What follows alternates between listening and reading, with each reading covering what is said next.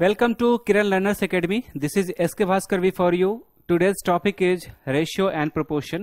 ये chapter wise है. इस चैप्टर वाइज में हम लोग आज रेशियो प्रोपोर्शन पर विचार करेंगे.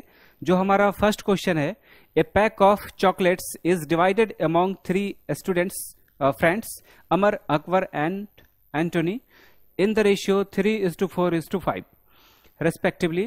If Akbar gets 50 chocolates more than Amar, then how many does Anthony get? मतलब चॉकलेट का एक पैकेट 3 दोस्तों अमर, अकबर, एंथोनी, ये एक फिल्म आई थी उसी पर है एक तरह से, मध्य क्रमशः 3, 4 और 5 के रूप में एक तरह से रेशियो के रूप में बांटा गया अनुपात है. तो बोलता है कि अकबर ने अमर से 50 चॉकलेट अधिक लिया. तो सबसे पहले ये समझिए कि अकबर कौन है. अकबर तो यहां पर बीच वाला है, ये है अकबर, और यहां पर अमर. अमर पहले कौन है? ये है सबसे पहला, यानी कि ये 3. तो इसका मतलब अकबर ने अमर से 50 चॉकलेट अधिक पाया, तो एंथोनी को कितना मिला? यानी एंथोनी सबसे लास्ट है. अमर, अकबर, एंथोनी, यानी कि 5. तो आप समझिए कि अमर को मिला 3 यूनिट, अकबर को मिला 4 यूनिट और एंथोनी को मिला 5 यूनिट. तो अब ये इससे 50 ज्यादा है, यानी कि यूनिट के मामले में देखा जाए तो 1 यूनिट है.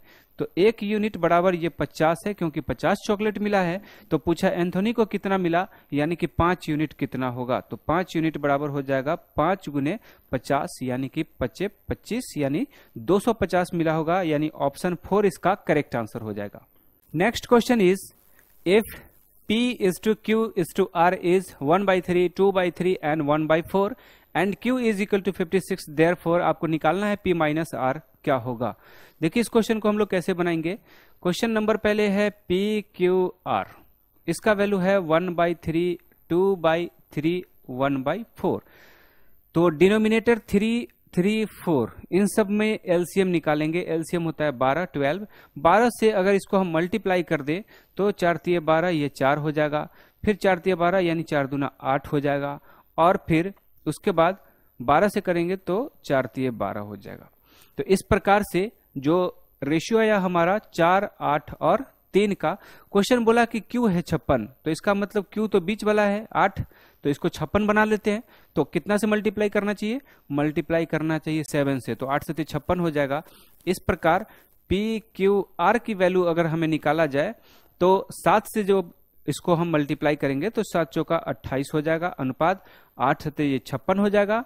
और फिर ये हो जाएगा 7 21, यानी अब Q तो मेंटेन हो गया कि ये 56 हो गया यहाँ क्वेश्चन के अकॉर्डिंग. तो बोला गया कि P माइनस R क्या है. तो आप पहले आइडेंटिफाई कर लीजिए कि P है यहाँ पर 28 और R जो है वो है 21. तो देयरफॉर क्वेश्चन के अकॉर्डिंग आपसे P माइनस R मांगा गया. इसका मतलब 28 माइनस 21 माना गया, यानी कि 7 इसका करेक्ट आंसर होगा, जो कि ऑप्शन 3 में है. ऑप्शन 3 इसका करेक्ट आंसर हो जाएगा. Next question is, find the value of x. दिया गया है, इसमें x का वैल्यू आपको निकालना है. क्वेश्चन दिया गया, तो चलिए क्वेश्चन प्रोपोर्शन पे है. हमें यह पता है सबसे पहले कि a b c अगर प्रोपोर्शनल है, प्रोपोर्शनल का मतलब हुआ कि इन दोनों का अनुपात और इन दोनों का अनुपात समानुपात अगर ऐसे होता है तो पहले और चौथे का मल्टीप्लाई होता है, यानी कि a मल्टीप्लाई d, और दूसरा और तीसरा का मल्टीप्लाई होता है, यानी कि बराबर b मल्टीप्लाई c. तो इस प्रकार से x और इस पूरे पोर्शन को हम मल्टीप्लाई करेंगे तो जो वैल्यू आएगा ये आएगा 5/9 इंटू एक्स बराबर इन दोनों पोर्शन का मल्टीप्लाई हो जाएगा. मतलब इसको हम लोग लिखेंगे 3/7 मल्टीप्लाई, इसको लिखेंगे 7/9. इस प्रकार 7 से 7 कैंसिल हो गया, 9 से 9 कैंसिल हो गया. तो x का वैल्यू आ जाएगा अब 3 और बाई में 5 डिवाइड कर देगा. तो x का वैल्यू आएगा 3/5. इस प्रकार से ऑप्शन सेकंड इसका करेक्ट आंसर हो जाएगा 3/5. Next question is, what is the fourth proportional to. मतलब इसका फोर्थ प्रोपोर्शनल आपसे पूछ रहा है. तो मान लीजिए late x be the fourth proportional. ये फोर्थ प्रोपोर्शनल है. तो इस प्रकार से 14:6, फिर उसके बाद प्रोपोर्शनल 28:x, ये प्रोपोर्शनल हो गया. तो फर्स्ट और फोर्थ का मल्टीप्लाई मतलब 14 मल्टीप्लाई x बराबर हो जाएगा सेकंड और थर्ड का मल्टीप्लाई मतलब 26, मतलब 6 मल्टीप्लाई 28. 14 से ये कटेगा 28, 14 दूना 28, तो x का वैल्यू होगा 6 दूना 12 यानी कि 12। तो जो फोर्थ प्रोपोर्शनल होगा वो इसका आंसर होगा 12, जो कि ऑप्शन 4 में है। इस प्रकार ऑप्शन 4 इसका करेक्ट आंसर हो जाएगा। Next question is four term are in proportional, the first, second and fourth terms are 4, 22, 33, find the third term. मतलब 4 संख्या है जो प्रोपोर्शनल के रूप में है, जिसमें तीसरा पद गायब है, तीसरा जो टर्म है, तो लेट जो थर्ड है उसको हम मानते हैं x। तो बोला गया कि इसमें अब थर्ड क्या होगा, जबकि फर्स्ट, सेकंड और फोर्थ दे दिया गया। तो इसका मतलब फर्स्ट का रेशियो ये प्रोपोर्शनल होगा, थर्ड की जगह पर x रखना होगा, और रेशियो फोर्थ होगा 33। हमें ये पता है कि पहले और चौथे का मल्टीप्लाई दूसरे और तीसरे के मल्टीप्लाई के बराबर होता है। तो 22x बराबर इसको हम लिख सकते हैं 4 × 33। ठीक है, अगर इसको हम काटना चाहें तो 11 दूना 22, 11 तिया 33, 2 से काटना चाहे 2 दूना 4। इस प्रकार x बराबर ये हो जाएगा 6, यानी जो तीसरा प्रोपोर्शनल है वो हो जाएगा 6, यानी 6 हो जाएगा इसका आंसर, यानी कि ऑप्शन फर्स्ट इसका करेक्ट आंसर हो जाएगा। Next question is 250 grams of sweet has 20 grams of cashews and 30 grams of almonds. How many grams of cashews and almonds respectively will be there in 350 grams of the same sweet? अगर 250 ग्राम मात्रा में जो मिठाई की मात्रा है उसमें 20 ग्राम काजू है और 30 ग्राम बादाम है, तो मिठाई की 350 ग्राम में काजू और बादाम की मात्रा कितनी होगी, ये आपको बताना है। तो सबसे पहले समझिए कि अगर 20 ग्राम काजू है और 30 ग्राम यहां पर बादाम है, तो यानी दोनों मिलाकर के होता है 50, और ये टोटल मिठाई है 250। इसका मतलब 250 में से अगर 50 घटा ले तो 200 मात्रा कुछ और होगा। जैसे मान लीजिए स्वीट में होगा, तो मान लीजिए कि स्वीट का कुछ और एक मात्रा सी है, मान लीजिए कि सी होगा। तो इस प्रकार से जो काजू को हम के से डिनोट करते हैं, तो काजू अनुपात बादाम को बी से डिनोट कर लेते हैं, और जो मिठाई का एक तीसरा पार्ट है उसको हम सी कैलकुलेट कर लेते हैं। तो यह 20 ग्राम हो गया, बादाम 30 ग्राम हो गया, और जो मिठाई का अन्य पार्ट है वो 200 ग्राम हो गया। अगर जीरो सबसे कैंसिल कर ले तो 2:3 यह 20 होगा। क्वेश्चन के अकॉर्डिंग अगर इन सभी को ऐड कर लिया जाए तो यह होता है 25। अब ये टोटल 25 ग्राम जो हो गया, या 25 यूनिट आप इसे मान ले, तो 25 यूनिट बराबर 250 हो गया। इसके अकॉर्डिंग हम क्वेश्चन मान लिया। अब क्वेश्चन पूछा गया कि 350 ग्राम में काजू और बादाम की मात्रा कितनी है। तो अब देखिए ये 25 यूनिट जो है ये अब हो गया 350 के बराबर। तो 1 यूनिट कितना होगा ये हमें ध्यान रखना है। तो 25 इकाई 25 10 हुआ, यानी 100, 25 चौका 100, यानी 1 यूनिट 14 के बराबर है। तो क्वेश्चन पूछा गया कि काजू कितना है, तो काजू तो 2 यूनिट है, तो 2 यूनिट कितना होगा, तो 14 दूना 28, और जो बादाम है वो 3 यूनिट है, तो 3 यूनिट कितना हो जाएगा, 14 तिया 42, यानी 28 और 42 यूनिट करके, यानी कि ये ग्राम करके इसका आंसर होगा। तो यहां पर 28 है जो काजू है, और बादाम है यहाँ 42, यानी कि ऑप्शन फर्स्ट इसका करेक्ट आंसर हो जाएगा। Next question is, a father gives money to 3 of his sons, Ramu, Shamu and Dhamu, in the ratio 7:5:9 respectively. If Dhamu gets 120 more than the Shamu, how much does Ramu get?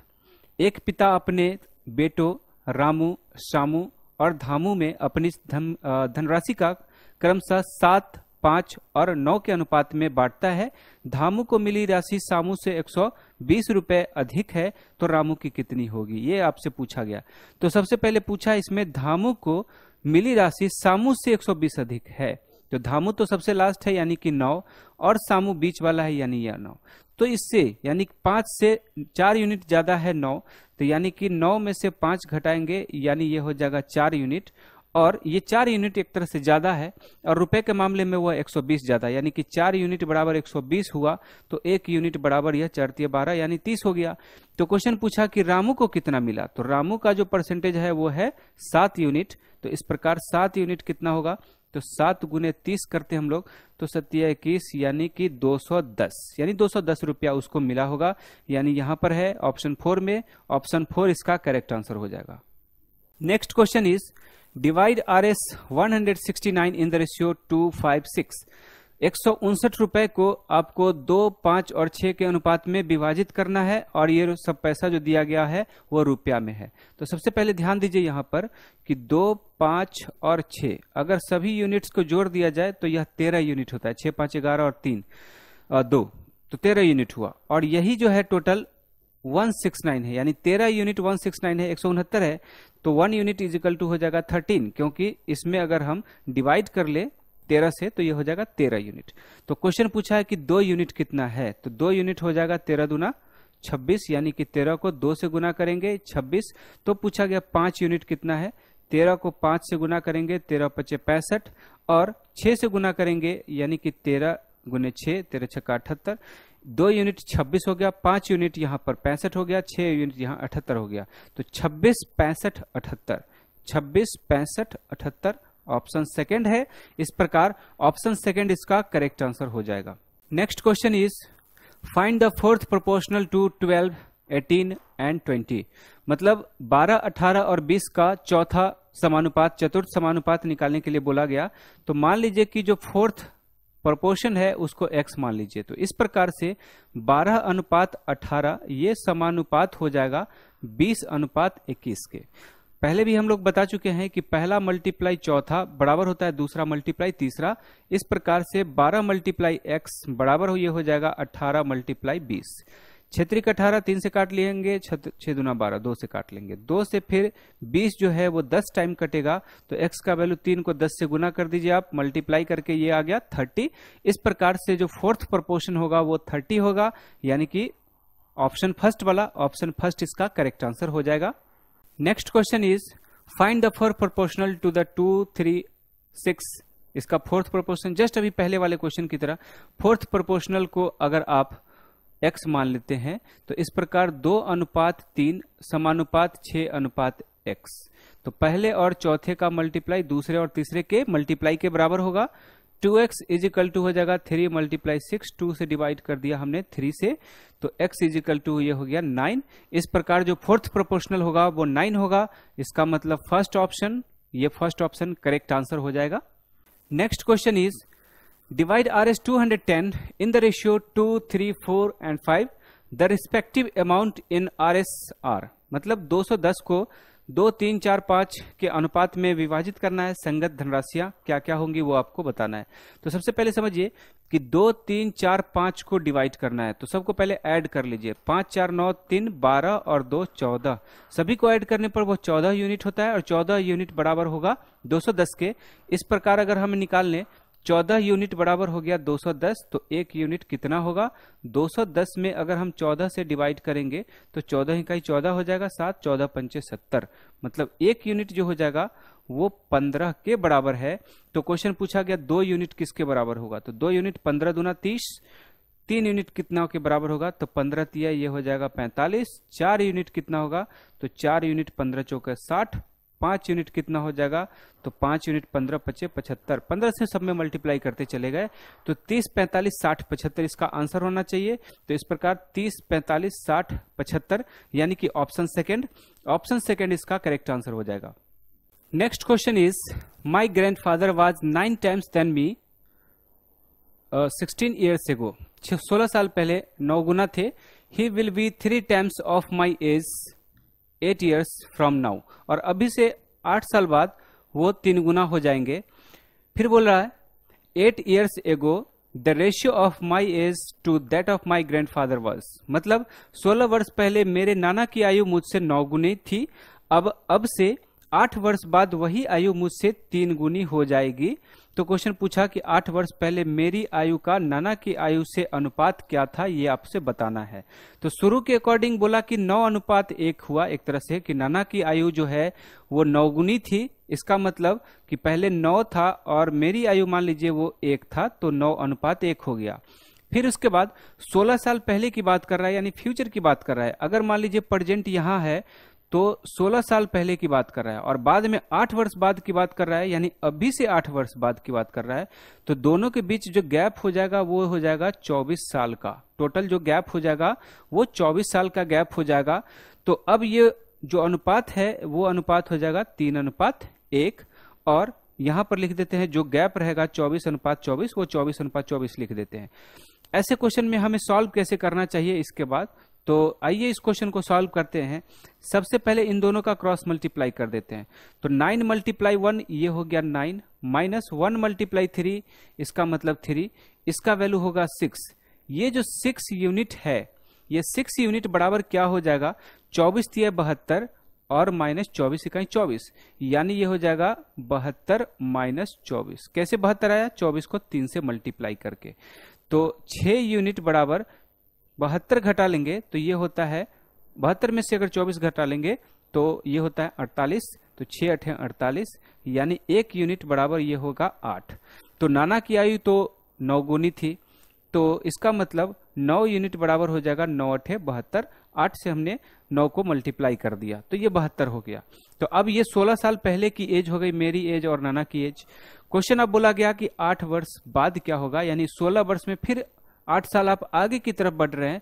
मतलब कि जो as था वो 16 साल पहले 72 और 8 था, अब 8 साल पहले बोल रहा है, यानी कि दोनों में 8-8 साल आपको ऐड करना पड़ेगा। तो इसका मतलब लिखना पड़ेगा आफ्टर 8 ईयर्स, आफ्टर 8 ईयर्स क्या क्या हो सकता है।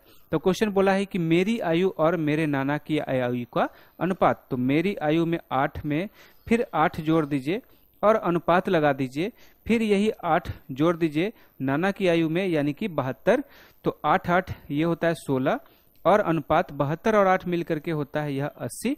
तो 16 × 5 = 80, यानी 1 अनुपात ये हो जाएगा 5, यानी 1 अनुपात 5 इसका करेक्ट आंसर होगा, जो कि ऑप्शन 4 में है। इस प्रकार ऑप्शन 4 इसका करेक्ट आंसर हो जाएगा।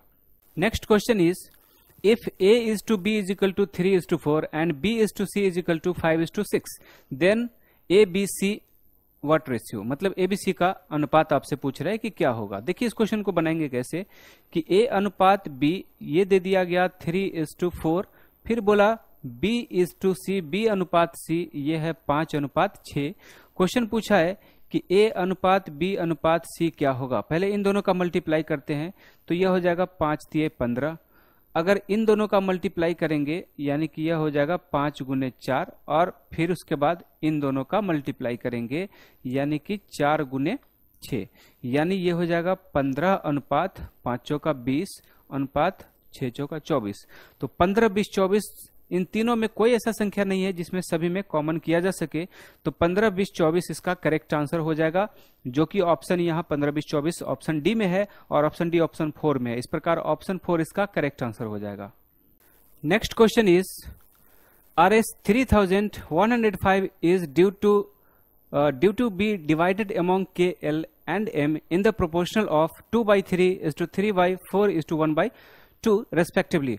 How much will L get? मतलब 3105 रुपए को के, एल और एम के बीच क्रमशः 2/3, 3/4 और 1/2 के अनुपात में विभाजित करना है। एल को कितनी धनराशि मिलेगी ये आपसे पूछा जा रहा है। तो सबसे पहले हम रेशियो ही डिवाइड कर लेते हैं कि रेशियो कैसे कैसे आया है। रेशियो पहले डिवाइड कर लेते हैं। तो रेशियो ध्यान दीजिए के, एल, एम के बारे में बात कर रहा है, यानी कि के, एल और एम के बारे में बात कर रहा है। और ये जो रेशियो है 2/3, 3/4, 1/3, 2/3, 3/4 और 1/2, ये इतना रेशियो है। 2/3, 3/4 और 1/2 रेशियो है। और जो टोटल पैसा है वो है 3105। जो टोटल पैसा है वो है 3105। तो चलिए सबसे पहले जो रेशियो है उसको कंप्लीट कर लेते हैं। 3, 4 और 2 जो डिनोमिनेटर में दिखा गया है इसका एलसीएम लेते हैं। एलसीएम होता है 12। 12 से हम मल्टीप्लाई कर देंगे, यानी 2/3 × 12, 3/4 × 12 और 1/2 × 12। इसे हम काट लेंगे 4 टाइम्स, इसे हम काट लेंगे 3 टाइम्स, इसे हम काट लेंगे 6 टाइम्स। इस प्रकार 4 को 2 से मल्टीप्लाई कर देंगे। तो चलिए इसको डायरेक्ट हम लिख देते हैं, मल्टीप्लाई अलग से लिखने की जरूरत नहीं है। 8 लिख देते हैं, 3 3 = 9 और ये 6 हो गया। अब ये रेशियो हो गया के, एल, एम का। के, एल, एम का अनुपात हो गया। तो जिसमें से के जो है वो है 8, तो एल है 9 और एम है यहाँ पर 6। तीनों को ऐड कर लीजिए तो 9, 6, 15, 15 और 8 मिलके होता है 23, यानी टोटल 23 यूनिट बराबर है 3105। तो देयरफॉर हमें पूछा है एल का भाग कितना है। क्या पूछा कि एल को कितनी धनराशि मिली, तो यानी एल का जो पोर्शन है वो है 9, यानी कि 9 यूनिट किसके बराबर है, तो 3105 डिवाइडेड बाई 23 मल्टीप्लाई 9 है। अगर इसे हम सॉल्व करें तो इसको सॉल्व करें, 23 इकाई 23 होगा, फिर 23 तिये 69, फिर 23 पंचे 115। तो इस प्रकार से 9 पचे 45 हो गया, 4 9 27, 4 31 हो गया, फिर 3 9 9 और 3 12, यानी 1215 जो है ये टोटल एल का भाग हो गया, जो कि 9 यूनिट था। यानी एल को मिलेगा 1215 रुपया, यानी 1215 रुपया, यानी ऑप्शन सी जो कि ऑप्शन 3 में है। इस प्रकार ऑप्शन 3 इसका करेक्ट आंसर हो जाएगा। Next question is N invested Rs 20,000 in a business. 6 months later, 6 महीने बाद C joined him with 10,000. 10,000 के साथ 6 महीने बाद वो ज्वाइन कर लेता है C इस बिजनेस में। At the end of the year, the profit was 10,000. साल के अंत तक यह प्रॉफिट 10,000 रुपए था। What should be the share of N? N का शेयर कितना था ये आपको बताना है। तो सबसे पहले आप ध्यान दीजिए, इसमें जो एन के बारे में बोला गया कि एक बार वह 20,000 रुपया इन्वेस्ट किया है, उसके बाद कोई कहानी नहीं कहा। इसका मतलब वो 1 साल के लिए इन्वेस्ट करेगा। अगर टाइम ना दिया रहे तो 1 साल का इन्वेस्टमेंट या पार्टनरशिप आप मान करके चलेंगे। तो इस प्रकार अगर एन और सी का जो प्रॉफिट में जो हिस्सा होगा वही हिस्सा होगा जिस रेशियो में वो पैसा लगाएगा बिजनेस में। तो एन ने 12 महीने के लिए 20,000 रुपया लगा दिया। इस टू 6 महीने बाद उसका साझेदार बना सी, यानी सी जो है वो टोटल 6 महीने के लिए पैसा लगाएगा, और पैसा लगाएगा ये 10,000, तो ये पैसा लगा देगा 10,000। सब में से 4 बार 0 कैंसिल कर देते हैं, 6 दूना 12 भी कैंसिल कर देते हैं, तो 2 दूना 4 अनुपात 1, यानी 4 अनुपात 1 इसका पैसा लगाएगा या प्रॉफिट में उसका हिस्सा होगा एन और सी का। क्वेश्चन पूछा कि एन का लाभांश क्या है, यानी 4 यूनिट क्या है। तो टोटल तो यहां पर 5 है, तो देयरफॉर और टोटल प्रॉफिट जो हुआ था वो 10,000 था। तो इस प्रकार से जो एन को जो पैसा मिलेगा वो 4 यूनिट मिलेगा टोटल 5 यूनिट में से, क्योंकि यहाँ क्वेश्चन लिखा है कि 4 अनुपात 1 है, तो 4 भाग है टोटल, 5 भाग में से 4 और 1 को जोड़ देंगे, और मल्टीप्लाई ये है 10,000। जब 5 से डिवाइड करेंगे तो ये होता है 2,000। 2,000 को 8 से गुना करने पर ये होता है 8,000। इस प्रकार एन को 8,000 रुपए मिलेगा, यानी कि ऑप्शन डी वाला, और ऑप्शन डी है ऑप्शन फर्स्ट में। इस प्रकार ऑप्शन फर्स्ट इसका करेक्ट आंसर होगा। Next question is if P Q R is 1/3, 2/3, 1/4 and Q is 56, then P minus are कितना होगा। ये वैल्यू आपसे निकालने के लिए बोला गया। देखिए इस क्वेश्चन को हम लोग सॉल्व कैसे करेंगे। डायरेक्ट पी क्यू आर दिया गया, इसका एलसीएम जो लेंगे 3, 3 और 4 का, ये 12 होता है। 12 से आप मल्टीप्लाई कर दीजिए तो यह 4 हो जाएगा, ये 8 हो जाएगा, और यह 3 हो जाएगा। 4, 8 और 3। उसके बाद हमें जो Q का पोर्शन है वो 56 लाना है, तो 7 से मल्टीप्लाई करेंगे, तो सभी में 7 से मल्टीप्लाई कर दीजिए। 7 चौका 28, 7 8 56 और 7 21 हो गया। इसका मतलब अगर Q यहां पर 56 है तो बोला कि P माइनस आर कितना होगा, यानी ये P है और ये R है। देयरफॉर आपसे पूछा P माइनस आर, 28 माइनस 21 मतलब 7 इसका आंसर होगा, जो कि ऑप्शन 3 में है। ऑप्शन 3 इसका करेक्ट आंसर हो जाएगा। Next question is if A is to B is 2:5 and B is to C is equal to 3:4, तो आपसे पूछा A is to C कितना होगा। तो आपको समझिए A is to B ये लिखा गया है 2:5, उसके बाद लिया गया B is to C जो कि यहाँ है 3:4। क्वेश्चन के अकॉर्डिंग अब जो हमें पूछा गया है, पूछा ये गया कि A is to C कितना होगा। तो 2 को 3 से मल्टीप्लाई कर दीजिए और is to 4 को 5 से सीधे सीधे मल्टीप्लाई कर देना होता है। तो 5 × 4, देयरफॉर 2 से इसको हम काट लेते हैं, 2 दूना 4, तो ये बचता है 3, 5 दूना 10, यानी कि 3:10 ये करेक्ट आंसर होगा, जो कि ऑप्शन बी में है, और ऑप्शन बी ऑप्शन 3 में है। इस प्रकार ऑप्शन 3 इसका करेक्ट आंसर होगा। Next question is a person carries Rs 165 in the form of currency notes for of Rs5, Rs10 and Rs20 in the ratio 3:1. What is the value of currency notes of Rs20 denomination? मतलब इस question में बोला गया एक व्यक्ति के पास 165 रुपए की धनराशि है जिसमें 5 रुपए, 10 रुपए और 20 रुपए के नोटों का जो अनुपात है वो 3, 2 और 1 के अनुपात में है। तो 20 रुपए के मूल्य का जो मूल्य होगा उसका कितना होगा ये आपसे पूछ रहा है। तो सबसे पहले जो उसका वैल्यू का जो अनुपात होगा वो वैल्यू का अनुपात हम लोग निकालते हैं। वो टोटल 5 रुपए था, 10 रुपए था और 20 रुपए था, ये रुपए वाला पार्ट है। और जो रेशियो वाला पार्ट है वो है 3, 2 और 1।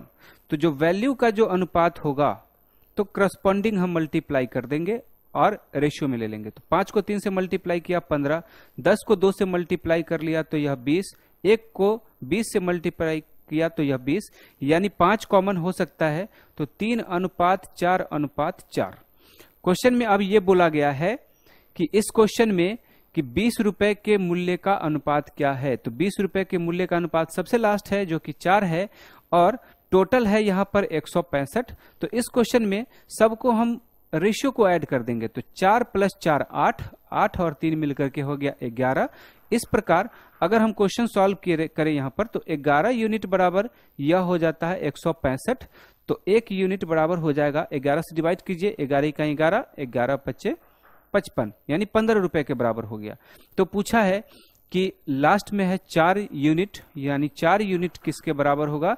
तो 4 से 15 को गुना करेंगे जो कि 60 होता है, यानी कि 20 रुपए के जो टोटल नोटों का जो मूल्य होगा वो 60 रुपए हो जाएगा। यानी कि ऑप्शन फर्स्ट वाला ए वाला और ऑप्शन ए है ऑप्शन फर्स्ट में, इस प्रकार ऑप्शन फर्स्ट इसका करेक्ट आंसर हो जाएगा। Next question is The ages of two brothers are in the ratio 5:8. The difference between their age is 12. Find their ages in the year. दो भाइयों की अनुपात जो है एज का वो है 5:8 एवं उसकी उम्रों का अंतर है 12। तो उनकी उम्र ज्ञात करें ये बताना है। तो दो भाई है, एक है 5 साल का और एक है 8 साल का। मान लीजिए 5:8, इसका मतलब यही हुआ 5 का गुणांक और 8 का गुणांक होगा। तो इन दोनों के बीच का जो अंतर है वो 3 यूनिट का है और साल में देखा जाए वर्ष में तो यह 12 साल का है। इसका मतलब 3 यूनिट बराबर 12 हुआ, तो 1 यूनिट बराबर 3 चौके 12, 4 यूनिट। तो बोला दोनों भाइयों की उम्र कितनी है। तो एक भाई का उम्र 5 यूनिट है, तो 5 यूनिट बराबर हो जाएगा 4 × 5 यानी कि 20, और दूसरा भाई है 8 यूनिट, यानी 8 यूनिट बराबर 4 × 8 यानी 8 चौका 32, यानी 20 साल और 32 साल का है, यानी 20 साल 32 साल, यानी ऑप्शन ए, और ऑप्शन ए है ऑप्शन 3 में। इस प्रकार ऑप्शन 3 इसका करेक्ट आंसर हो जाएगा। Next question is the ratio of two numbers is 3:1 and there some is 72। Find the difference between the numbers. मतलब दो संख्याओं का अनुपात 3:1 है। तो चलिए यहां लिख देते हैं 3:1। उनका योगफल है 72, यानी दोनों यूनिट का जो सम होगा वो है 4, यानी कि 4 यूनिट बराबर जो होगा ये हो जाएगा 72। तो क्वेश्चन पूछा गया है कि उन संख्याओं के मध्य अंतर क्या है, यानी ये जो 4 यूनिट था वो दोनों सम था, यानी ये प्लस था। अब क्वेश्चन पूछा उन दोनों के बीच अंतर क्या है, तो यह हो जाएगा डिफरेंस। इसको बोलेंगे हम लोग डिफरेंस, जो कि माइनस होगा, और 3 में से 1 माइनस करेंगे तो यह हो जाएगा 2। यानी अगर 4 यूनिट 72 है तो 2 यूनिट कितना होगा, 2 से डिवाइड कर दिया, तो 72 में भी 2 से डिवाइड किया तो यह होता है 36। इस प्रकार 36 इसका आंसर हो जाएगा। 4 का आधा 2, 72 का आधा यहाँ पर 36, जो कि ऑप्शन बी में है और ऑप्शन बी ऑप्शन 4 में है। इस प्रकार ऑप्शन 4 इसका करेक्ट आंसर हो जाएगा। Next question is find the fourth proportional to 3.6, 6.9 and 11.4। 3.6, 6.9 एवं 11.4 का चतुर्थ समानुपात क्या होगा ये बताना है। तो मान लेते हैं कि जो चतुर्थ समानुपात है वो है x। इस प्रकार से 3.6 = 6.9, यहां पर इसको हम 6.9 कंसिडर करेंगे, 6.9 और प्रोपोर्शनल 11.4 और x, ये सब प्रोपोर्शनल होगा। तो फोर्थ और फर्स्ट का मल्टीप्लाई इक्वल होगा सेकंड और थर्ड के बराबर। 3.6 × x = 6.9 × 11.4। इस प्रकार x बराबर 6.9 × 11.4 डिवाइडेड बाई 3.6।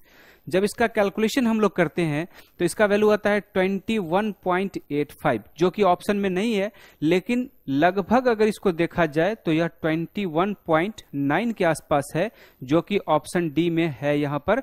तो ऑप्शन डी यानी ऑप्शन फर्स्ट में है तो ऑप्शन फर्स्ट यहां पर करेक्ट आंसर हो जाएगा। Next question is divide Rs 368 in the ratio 1:5:8:9. The rupee in the respective ratio are given by। मतलब इसमें धनराशि 368 रुपये है जिसको 1, 5, 8 और 9 के अनुपात में बांटना था और संगत अनुपात जो है धनराशियों का वो दिया गया है। सबसे पहले आप इस क्वेश्चन को सॉल्व करेंगे तो जो अनुपात है उनको ऐड कर लेंगे, तो 9 1 10 और 8 5 13, यानी टोटल ये हो गया 23। यानी टोटल जो 23 यूनिट है ये 23 यूनिट हो गया 368 के, तो 1 यूनिट बराबर ये हो जाएगा 368 डिवाइडेड बाई 23 बराबर ये हो जाएगा 16। तो अब क्वेश्चन पूछा कि 1 यूनिट क्या है, तो 1 यूनिट तो 16 निकल गया। 5 यूनिट क्या है, तो 5 यूनिट बराबर होगा 5 गुने 16 जो कि 16 पंचे 80 होता है। पूछा 8 यूनिट कितना है, तो 8 यूनिट बराबर हो गया 8 मल्टीप्लाई 16, 16 8 128 होता है, लिख दिया 128। तो पूछा 9 यूनिट क्या है, तो 9 यूनिट बराबर 9 गुने 16, 16 नमा 144। इस प्रकार से जो हमारा आंसर ऑप्शन होगा वो 16 80 128 और 144 वाला होगा। तो 16 80 128 और 144 जो कि ऑप्शन सी में है और वो ऑप्शन सी ऑप्शन सेकंड में है। इस प्रकार ऑप्शन सेकंड इसका करेक्ट आंसर हो जाएगा। Next question is divide Rs 126 in the ratio 1:5:6:9. The rupee in the respective ratio are given by। धनराशि 126 रुपए को 1, 5, 6 और 9 के अनुपात में बांटना है। संगत अनुपात में धनराशियां हैं, रुपए में बताना है ये कितना है। तो सबसे पहले 1, 5, 6 और 9 को हम ऐड कर लेते हैं, तो 9 1 10 6 5 11, यानी टोटल यह 21 हो गया।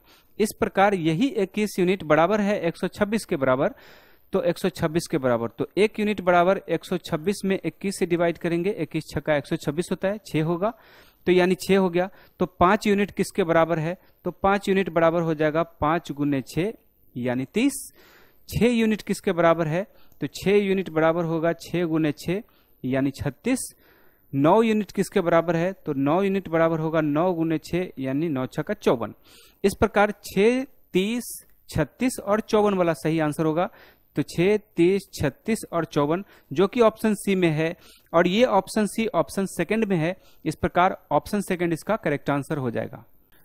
Next question is a father divided his wealth among 3 students in the ratio 2:3:5 after setting aside 1/3 for his wife. If the first sun gate Rs 48,000, what was the fathers total wealth. Question के according बोला गया एक पिता ने अपनी संपत्ति का 1/3 भाग पत्नी के लिए पृथक रखकर शेष धनराशि अपने तीनों बेटों में 2, 3 और 5 के अनुपात में विभाजित कर दिया है। पहले पुत्र को 48,000 मिला तो पिता के पास कुल कितनी संपत्ति थी। आपको ध्यान रखना है कि अगर उसको 3 भाग टोटल संपत्ति रहा होगा जिसमें से 1 भाग उसने पत्नी के लिए छोड़ दिया, तो इस 3 भाग में से 2 भाग अपने बेटों के लिए छोड़ा है, बेटों के लिए बांटा है वो। तो अब इसके अकॉर्डिंग जो बंटवारा हो रहा है वो सिर्फ 2 भाग के लिए है, यानी जो हम निकालेंगे वैल्यू फिलहाल 2 भाग के निकालेंगे और तब हमें 3 भाग फाइनल निकालना पड़ेगा जो उसके पास कितनी थी। तो क्वेश्चन पे आते हैं कि 2, 3, 5 के अनुपात में बांटा है, यानी कि पहला सन, दूसरा सन और तीसरा सन ये 2, 3 और 5 के अनुपात में बांटा है। तो पहले बेटे को यहां पर यानी कि जो 2 यूनिट वाला है उसको 48,000 मिला है, तो इसका मतलब जो 48,000 इसको मिला है 48,000, यानी 2 यूनिट बराबर ये हो गया 48,000। तो टोटल जो पैसा जो बांटा गया होगा सभी बेटों में वो पैसा कितना रहा होगा, यानी कि पत्नी के देने के बाद शेष राशि कितनी रही होगी, वो 2 + 3 + 5 यानी टोटल ये होता है 10। यानी जब 2 यूनिट 48 है तो 1 यूनिट ये हो जाएगा 24,000। तो इस प्रकार से 10 यूनिट कितना हो जाएगा, तो 24,000 को 10 से गुना करते हैं तो यह होता है 2,40,000। और ये 2,40,000 जो है जो 2 पार्ट है यानी कि 2/3 है, क्योंकि 1/3 जो है वो अपनी वाइफ को दे चुका था, 1/3 जो है ये अपनी वाइफ को दे चुका था। तो जो बेटों के लिए सन्स के लिए जो राशि हो जाएगी वो 2/3, 1 में से 1/3 माइनस करके सोचेंगे। तो इस प्रकार से 2/3 जो राशि है वो है 2,40,000। तो एक भाग की राशि कितनी हो जाएगी, तो 2,40,000 इसमें 3 और 2 डिवाइड कर देंगे तो यह 1,20,000, 1,20,000 को 3 से गुना करेंगे तो 3,60,000, यानी 3,60,000 जो होगा ये इसका करेक्ट आंसर होगा। इस प्रकार से 3,60,000 जो कि ऑप्शन सी में है और यह ऑप्शन सी ऑप्शन 3 में है, इस प्रकार ऑप्शन 3 इसका करेक्ट आंसर हो जाएगा। Next question is, two numbers are in the ratio 2:3. If 12 is subtracted from both the numbers, the ratio becomes 5:8. Find the numbers. दो संख्याएं 2:3 के अनुपात में है। यदि प्रत्येक संख्या में से अगर 12 यानी 12 को घटा लिया जाए तो परिणामी संख्याओं का अनुपात 5:8 हो जाता है। संख्याएं ज्ञात कीजिए, ये संख्याएं क्या होंगी। सबसे पहले ध्यान दीजिए कि 2:3 के रूप में वो पैसा था या नंबर था, जिसमें से बाद में 12 घटाने पर 5:8 हो गया, यानी यह 5:8 हो गया। घटाया गया 12 तो दोनों में से घटाया गया, तो दोनों में से घटाया गया। अब इन दोनों का मल्टीप्लाई कर लेते हैं, तो 8 दूना ये होता है 16, 5 तिया होता है 15, घटाएंगे तो यह होता है 1 यूनिट। उसी प्रकार 12 पंचे 60, 12 ठे 96 की, यानी 12 गुने 8 माइनस 12 गुने 5, 12 ठे 96 माइनस 60, यानी ये हो जाएगा 36। तो यानी 1 यूनिट जो ये आया यही है 36। तो 1 यूनिट बराबर 36 है। तो क्वेश्चन पूछा कि संख्याएं कितनी है, और संख्याओं का जो अनुपात है वो 2:3 है। तो अगर एक यूनिट जो होगा, एक इकाई 36 हुआ तो 2 इकाई हो जाएगा 72, 2 से गुना करेंगे तो 3 इकाई हो जाएगा। 36 को 3 से गुना करेंगे, 36 × 108। इस प्रकार एक संख्या 72 होगा और एक संख्या 108 होगा। इस प्रकार 72 और 108 ऑप्शन सी में है, जो ऑप्शन सी ऑप्शन फर्स्ट में है। इस प्रकार ऑप्शन फर्स्ट इसका करेक्ट आंसर हो जाएगा। Next question is, as height is 5/8 of the bees height, find the ratio of बीज हाइट टू एट हाइट। मतलब ए की ऊंचाई की बी की ऊंचाई का 5/8 है, यानी कि ए की ऊंचाई बराबर होगा 5/8 गुने बी, यानी बी की ऊंचाई का 5/8। तो इस प्रकार ए बाई बी अगर निकाला जाए तो 5/8 निकलता है। अब क्वेश्चन बोला है कि बी की ऊंचाई ए की ऊंचाई से अनुपात क्या होगा, तो उल्टा कर देते हैं कि b बटा ए बटा बी 5/8 है, तो b बाई ए लिखा जाएगा 8/5। उल्टा कर दिया हमने LHS और RHS दोनों। तो इस प्रकार से b:a ये हो जाएगा 8:5, यानी 8:5, जो कि ऑप्शन डी में है और ये ऑप्शन डी ऑप्शन फर्स्ट में है। इस प्रकार ऑप्शन फर्स्ट इसका करेक्ट आंसर हो जाएगा। Next question is, the some of the present ages of father and sun is 100 years. If 5 years ago the respective ratio between their ages was 2:1, what will be the respective ratio of their ages after 10 years? तो question के according चलिए, question बोला कि अभी जो वर्तमान as का जो टोटल सम है ये है 100, तो 5 साल पहले ये अनुपात था 2:1, तो 5 साल पहले इसका मतलब दोनों में से 5-5 साल घटाएंगे, यानी टोटल 10 साल घटाना पड़ेगा। यानी 5 साल पहले, एक तरह से देखा जाए तो 5 वर्ष बाद, जो 5 वर्ष पहले इसमें क्वेश्चन बोला है तो पहले लिखेंगे 5 वर्ष पहले जो इनकी टोटल एज रही होगी वो 100 में से 5 गुने 2, क्योंकि 2 लोग हैं और दोनों में से 5-5 साल घटेगा, तो इस प्रकार टोटल 90 साल रहा होगा। और दोनों का अनुपात 2:1 रहा होगा, दोनों को ऐड करेंगे तो 3 होता है। इसका मतलब 3 यूनिट बराबर यह 90 रहा होगा, तो इसका मतलब 1 यूनिट बराबर यह 30 रहा होगा और 2 यूनिट बराबर यह 60 रहा होगा। यानी कि पिता 60 साल का रहा होगा तो पुत्र जो है 30 साल का रहा होगा। इसका मतलब प्रेजेंट में 5 साल और ऐड करना पड़ेगा। तो प्रेजेंट की बात करें तो फादर जो हो जाएगा वो 65 साल का होगा, क्योंकि इसमें फिर 5 साल और ऐड करना पड़ेगा, और बेटा में भी 5 साल ऐड करना पड़ेगा। तो इस प्रकार से जो सन की एज हो जाएगी वो हो जाएगी 35। क्वेश्चन अब ये पूछा है कि फिर अभी से 10 वर्ष बाद उसका अनुपात क्या होगा। तो चलिए इसका अनुपात करते हैं कि 10 years आफ्टर, यानी 10 साल बाद, आफ्टर 10 years जो है जो एज कितनी हो जाएगी, तो पिता की उम्र 65 और प्लस 10, क्योंकि यहां पर पहले देखना है कि पहले पिता की उम्र की बात कर रहा है तो पहले पिता ही लेना है, पुत्र नहीं लेना है। और पुत्र के बारे में 35 साल लिखा है, तो अनुपात हो जाएगा 35 और प्लस 10, दोनों को सॉल्व करेंगे तो ये हो जाएगा 75 और ये हो जाएगा 45। 15 × 5 = 75, 15 से डिवाइड करेंगे, 15 × 3 = 45, यानी कि 3 से, तो 5:1 3 इसका करेक्ट आंसर होगा। और ये 5:3 है ऑप्शन सी में, और ऑप्शन सी है ऑप्शन थर्ड में। इस प्रकार ऑप्शन थर्ड इसका करेक्ट आंसर हो जाएगा। Next question is what is the fourth proportional of 3, 8 and 12? चौथा समानुपात क्या होगा? तो चलिए यहां पर फोर्थ समानुपात को हम x मान के चलते हैं। तो जो चौथा समानुपात होगा यानी कि 3:8 ये होगा। ये समानुपात यानी कि प्रोपोर्शनल होगा 12:x के। तो फर्स्ट और फोर्थ का मल्टीप्लाई यानी 3 × x बराबर होगा सेकेंड और थर्ड का मल्टीप्लाई।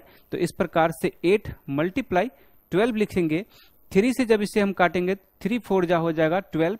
इस प्रकार से x का वैल्यू 8 चौका 32, ये यानी हो जाएगा 32। यानी जो फोर्थ समानुपात हो जाएगा ये एक तरह से 32 हो जाएगा, जो कि ऑप्शन सी में है, और ये ऑप्शन सी है ऑप्शन 4 में।